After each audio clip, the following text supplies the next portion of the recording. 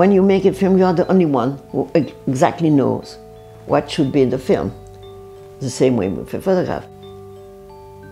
When I prepared my first fiction in 1954, La Pointe Courte, I had done a lot of photos to give myself ideas how I would frame and understand the people, speak with them, giving them images of themselves, you know. I'm interested in that way. I love to be a filmmaker because it includes light, dialogue, music, mixing, and the editing, which is such interesting screenwriting, you know. I'm passionate for that work. But sometimes I go back to still image, sometimes I mix them, sometimes I do an installation in which, you know, I use, well, it's offered to me. I can do whatever I wish. If it has a shape that can be shareable, that's what I want. I want people to share the image, not even sometimes understanding what I put in it. They have to use their own age, culture, feeling, ability to see. They have to use that to make the translation or the interpretation of what they see. So it's offering like a field, you know, of imagination. And people do what they want.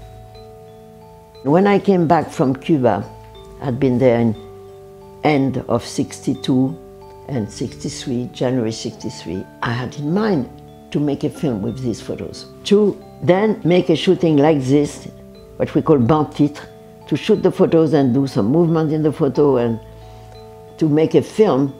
It's a film called Salut les Cubains, Hail the Cubanos. It's part of my way of being, if possible, at the time, at the right time. I was lucky, or I had a good feeling that to be somewhere when there is enthusiasm, hope, very joyful and daring. What I got at the time was a country so proud to have been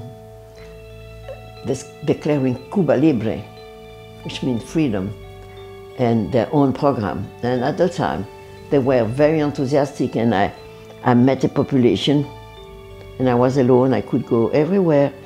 You know, I traveled, I spoke Spanish, so I could ask questions to people.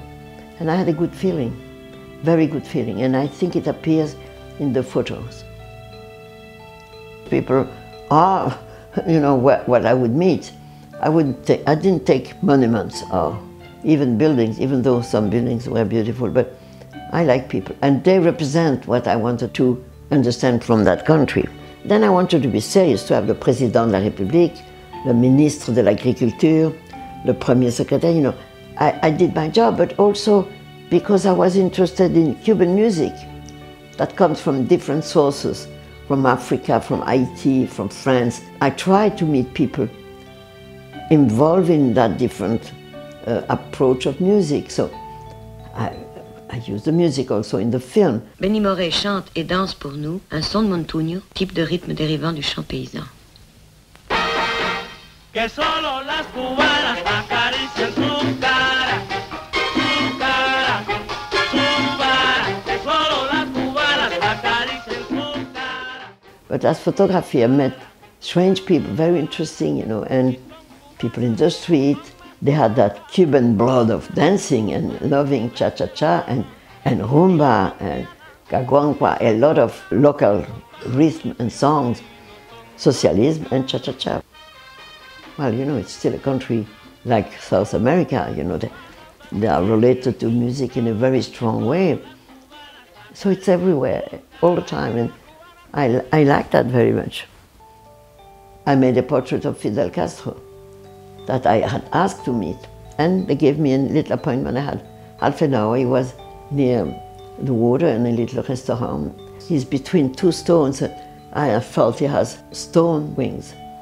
And he looked very good, and he was very agreeable to me because I spoke Spanish, and he did try to sell the program. You know, he spoke like a normal person speaking to a normal person. I've always worked on that. How do we deal with the border between still images and moving images? Sometimes, like I made a film about one picture I took called Ulysse that I took in 1954. I made a film about a photo. And also once I had a photo, I thought, you know, a snapshot. In a snapshot, what happened just before and after. I made a film once that I wrote a screenplay, a short 3-minute film, to try to imagine what preceded that moment of the snapshot. So I'm very intrigued. Also in cinema I'm intrigued what is out of frame and the frame itself.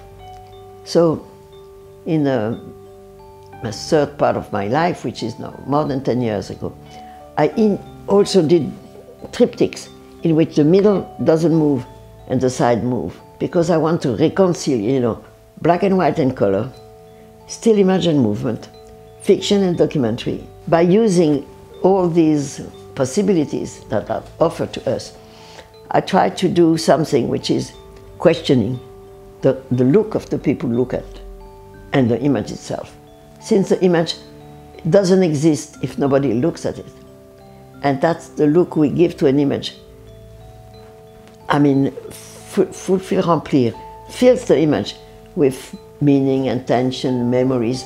You know, every person is unique when he or she looks up an image. It's an incredibly big world, the world of photography. People can pick and choose what they wish, what they need, how it fulfills what we need. We need to be impressed. We need to be uplifted by emotion or by thoughts or by impression or by pleasure of the image. So all these things together are that many people love photography and many people do it. So now that all cameras have become smaller, smaller, more easy, you know. It's interesting because I remember, and I have been filmed using la chambre, the big thing, with the lens here. Everybody now has a camera, a small camera, or even more, with the smartphone. They turn it and they do, not only they take picture, but they do self-portrait with the selfies. So now the image is everywhere. And what is the difference to be a professional? I don't even know. I am interested in the time because I'm into the time. My own life is time, getting to be shorter and shorter, but we are written, I mean, our life is written in time. And our physical time, but also the history time, the country time, you know, the family time. So we have layers of perceiving the time. I even made a film called Cleo from 5 to 7, in which 90 minutes were filmed, minute after minute. With the real time, you could see the film with your watch. If it started at 5, you could check that 5:10 on the film was 5:10. And in the cinema and in the photos, we can play with that. Because in a way, you know, being an artist is playing with concepts, with reality, and the way of looking at it. In a way, I try to reinvent reality, to make it be seen differently. Eventually, wake up in every viewer something personal or something related to his or her culture. Wherever I travel, I end up trying to know more about the artists, why they do things, how they do it. And I learned a lot from them, and I also love them because they do something for us. I try to be honest about what I speak about, because I'm not, well, I'm not stupid, but I'm not intellectual in the terms of, I don't get my ideas from reading philosopher or psychologue or psychoanalyst that I know nothing about. I try to be near what's happening and feel the tension. And you understand that nowadays in Paris, since there was this horrible, horrible terrorist attack, we got shocked, you know. And everybody is saying, you know, life is so fragile. And because you have some craziness, political craziness, religion craziness, fanatic, all kinds of things. We try, as people getting the images, to grab what can be felt through an image. All the photographers will tell you that. They try to be with the people, with what's happening, and sometimes just behind. What do we feel about? And for that we have to go there. Maybe not film, maybe not even taking photographs. You know, sometimes just be with people is enough, because it feeds you, and later you do something. which has the memory or the drama, of the pain of the people. So I'm not a reporter. I'm an artist, that's what I feel.